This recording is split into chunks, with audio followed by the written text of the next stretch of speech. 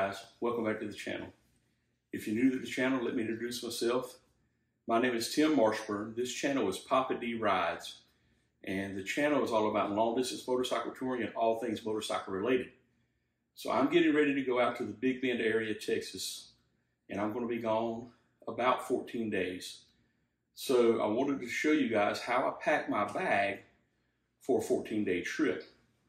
Now I have a Nelson Rig Route 1 bag, as you can see here. It's a very nice bag. I've used it for a couple of years now. It is expandable, so if I wind up needing extra space, I can actually take this and zip it and expand it out about 3 inches.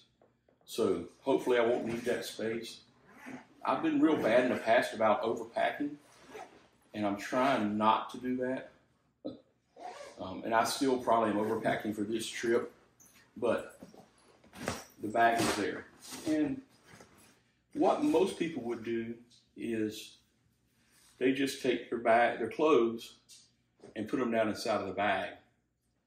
I, however, take a couple of extra precautionary steps. Now this bag has got a rain fly with it.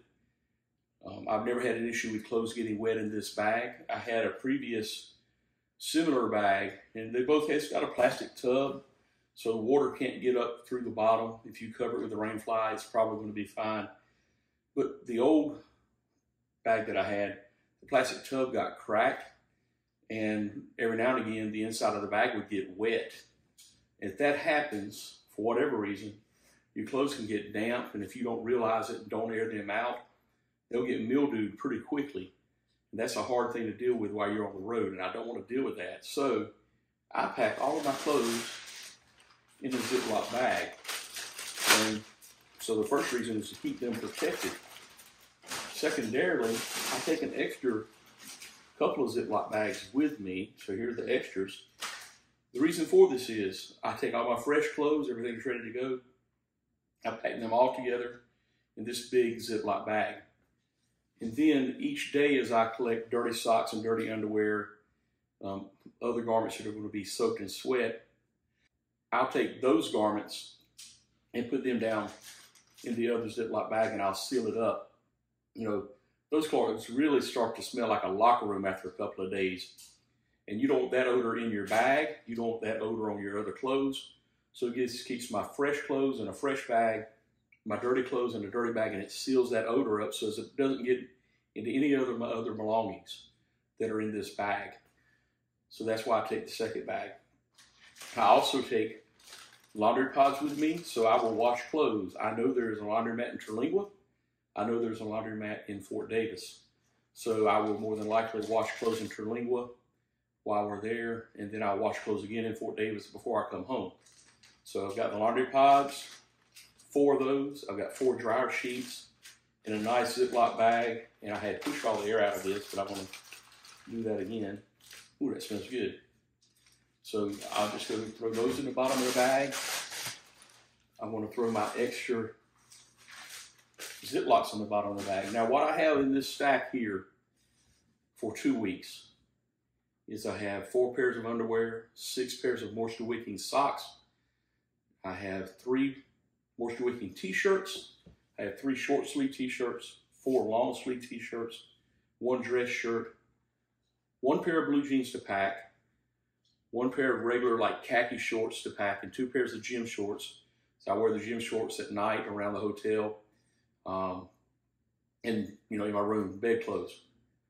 But that's what I'll pack. Of course, I will have on a set of clothes when I leave. That's what I take for 2 weeks. So let's get all this inside the bag, get the air out of it, and I'll show you what it looks like inside of my Nelson Rig bag.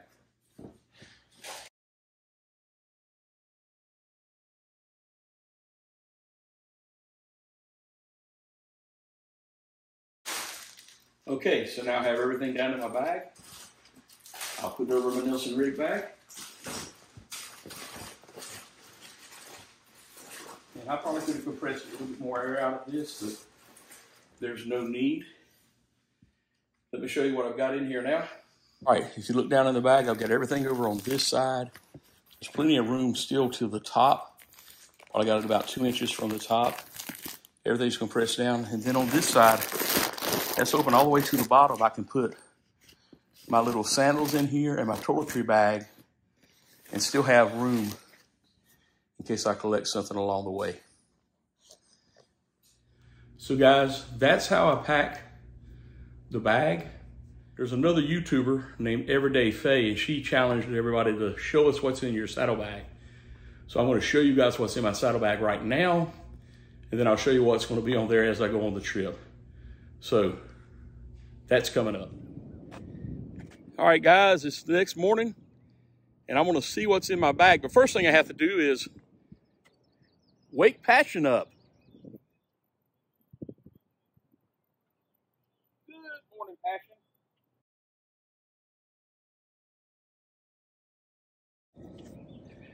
So, Everyday Faye challenged us to show what's inside of our saddlebags, and I've got to straighten mine up and clean them out, especially my tour pack, before I go on this trip, because unlike Barbara CVO, who said he was anal about all this stuff, I'm not. I use these things, they're functional for me, and I keep things in there that I think I'm going to need, and then the top case or the tour pack, when I'm not on a trip, I just throw stuff in there, and oftentimes I forget to take it back out. So let's see what's in these bags. Okay, this is the right-hand saddlebag. Look, a coffee cup from a ride I went last week, and some trash. Okay, let's clean that out. Here we go, now we're back at it. Let's see here. I have my rain gear, which will go right back down in there.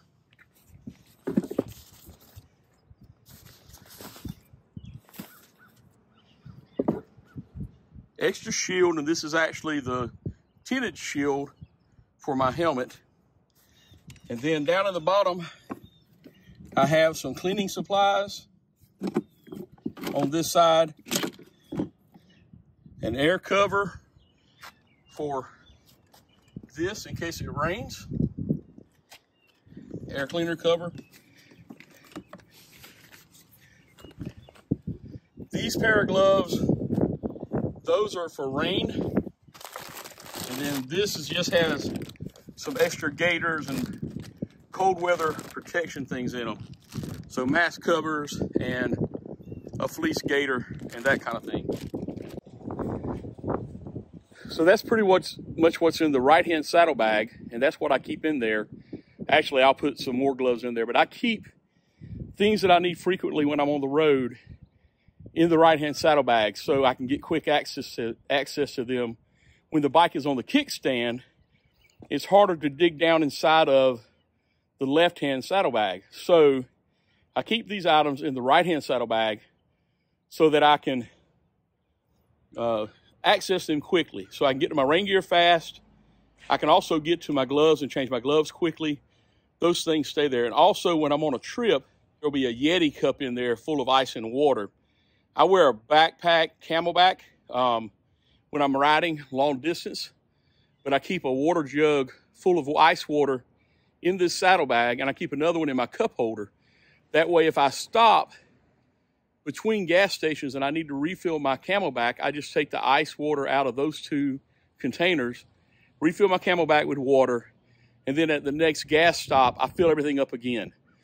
Sometimes when I'm traveling by myself, I'll go an entire tank without actually stopping at a gas station. I'll stop at a rest area somewhere to use the bathroom, stretch my legs. I'll refill my water. And when you get out west where you're in desert climates, you need to hydrate. So that's why I keep that in there. So that's not there today, but when I leave to go on the trip, there'll be water in a Yeti cup inside of this saddlebag. Okay, let's go to the left saddlebag.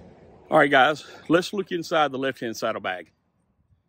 This bag's going to have a lot more stuff in it. Okay, so first, I have some cleaning rags. I have a first aid kit. I'll open that up in a minute and show you what's in there. I had the drone in here from the other day, so that's where I keep my drone. Take that in the house. Okay, further down inside of this bag, more cleaning supplies. I have a cargo net. If I want to put something on the back seat, I can use this. I keep a couple of adjustable bungee cords so I can make them different sizes. There's a helipad for my drone. This is a portable air compressor. I keep an air compressor in there.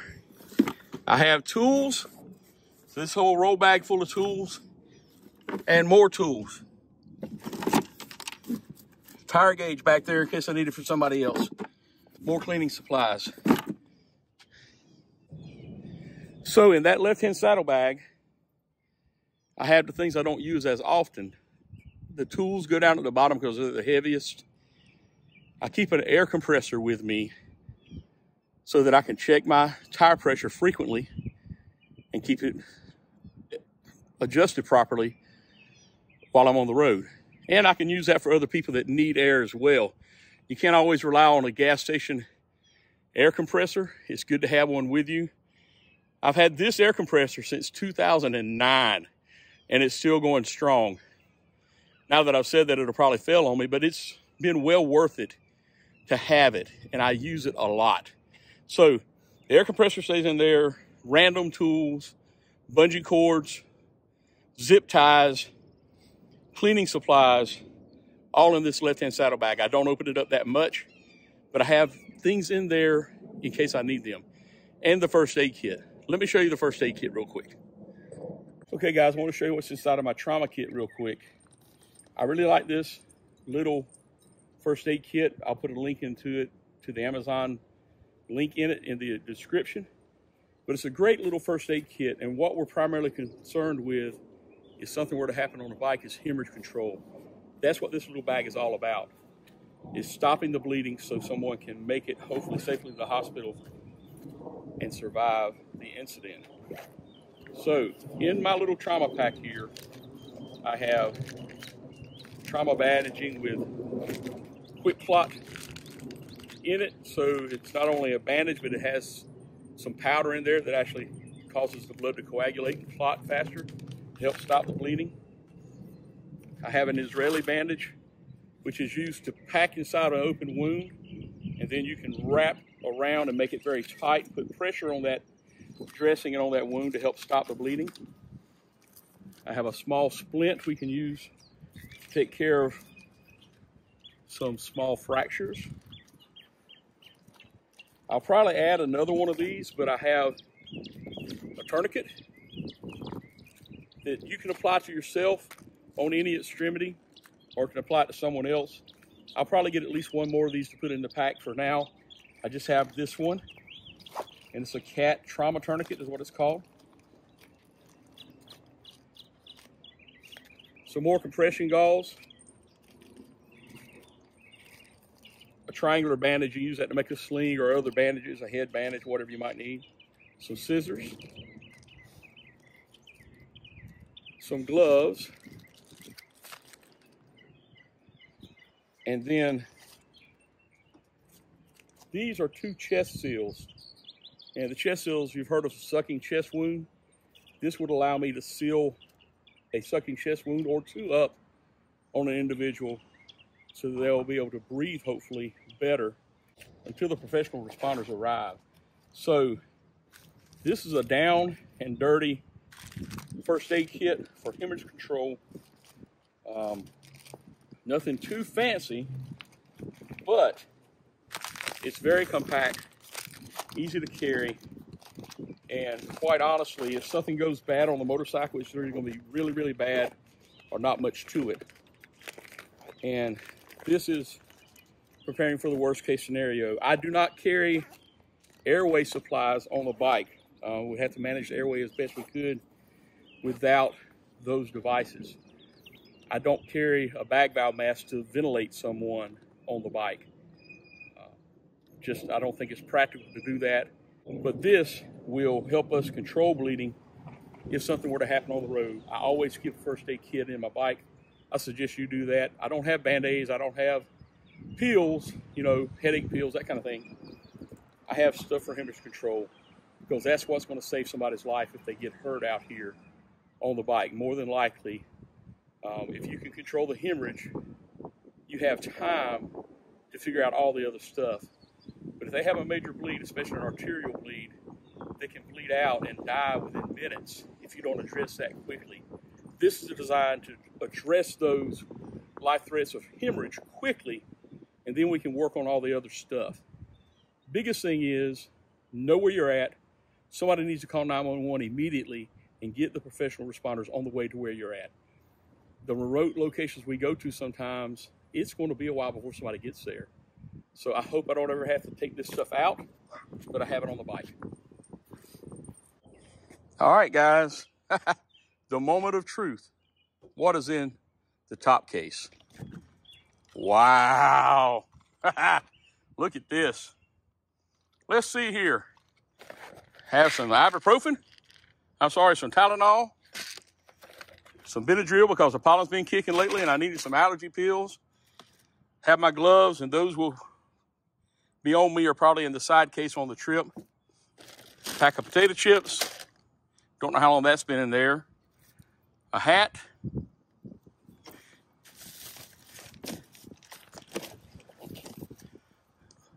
Winter gloves. Those will go in the right-hand saddlebag on the trip. It's just quicker to access them here. I have Poppa-D stickers to hand out that I haven't had before. I've got an extra selfie stick for my Insta cameras, a flashlight, earplugs, kickstand, a gator, sunscreen, a can koozie, a bag with water bottles in it, some atomic fireballs, more sunscreen, more COVID mask, a spare tripod. I was looking for that. A money bag, my shark, and I must put this in here when I was washing the bike the other day. It goes up on the dash. The shark goes right there and rides there all the time. Okay. Christian Motorcycle little wristband. I do have my Robert Simmons stickers, my Tab Zombie Performance stickers, and my Screaming Eagle sticker there. I got to get some more stickers to put in here. And then have a couple of knives and ink pens there. Some more trash. What is that? It's like a compact, some kind of like a little mirror from the Christian Association. Just a bunch of trash in here right now. Then I have all my license registration, extra hearing aid batteries, another ink pen, and Harley Davidson manuals in the little pouch. I will, when I'm on the road, this is pretty much cleaned out. My computer bag and my CPAP go in here. And then I use this receptacle there. So I've got it set up with 2 USB ports. I will plug my camera batteries into that, and I will always have batteries back here charging so that I can keep fresh batteries. So guys, that's what's in my bags. There you are, Everyday Faye. Now you know what I keep in my bags on the bike. Pretty organized left and right, but this top tour case is pretty much whatever's in there at the moment when I'm not on a trip. I do organize it better when I'm traveling, just for the ease of knowing where everything's at and getting her done. But that's that. I'm getting ready to head over and meet a friend of mine, a very good friend of mine actually, Warren Smathers, who's a subscriber, but he's been a friend a long time. We worked together in Charlotte. He and his wife are both retired. She was one of our office assistants, did chart processing and that kind of thing at Medic. They retired a couple of years ago. Warren retired a couple of years ago due to some health reasons, and Maureen retired last year, and they've been traveling the country in an Airstream. Well, they're getting ready to move out of the country, And so I'm going to Texas, and when I get back, he'll only be in town a couple of days before they're flying down to Miami to fly to their new home. So I wanted to go meet him for lunch today. So we're going to ride over there, meet him for lunch in just a little while, and come back. And I'll put this video together, and you guys will see it in a little while. Okay, guys. See you in a little bit.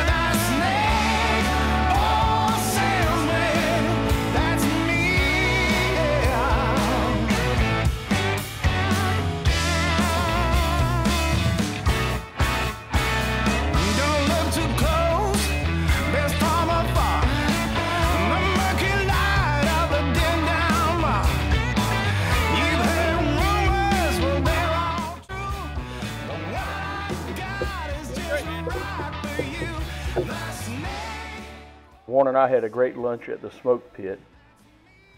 I had a pork taco and he had a burnt-end sandwich. Really tasty.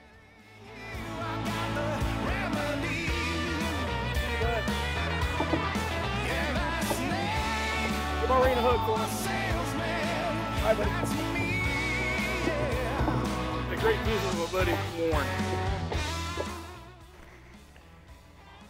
Hey guys, if you enjoy this kind of content, be sure to subscribe to my channel and follow me along for this Tango to Terlingua that I'm getting ready to go on.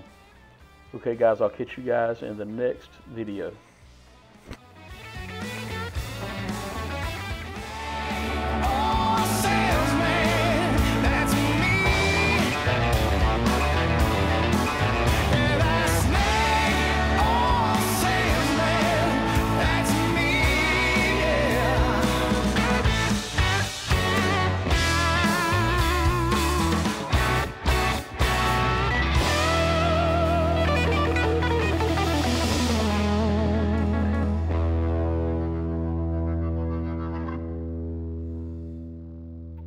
Well, we made it.